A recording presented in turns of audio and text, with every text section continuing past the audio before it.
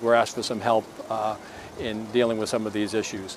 After a month-and-a-half uptick in crimes in Lewiston, Chief Brian O'Malley now turning to their law enforcement partners to increase patrols and expand their efforts to put a stop to the violence. And we find that when we have more a visible presence out in the community, our violent crime tends to decrease. State police, DEA, and ATF agents likely becoming a more common sight in the city, minimizing what he sees as the root of so many conflicts: drugs and the increased presence of guns. I'm seeing people who wouldn't carry in the past, who may not be felons, are carrying these firearms, and what used to be a fist fight, now a gun is brought into play. In addition, O'Malley says he plans to bolster his own team, filling open positions and getting more officers out on the streets, whether in cruisers, on bikes, or on foot.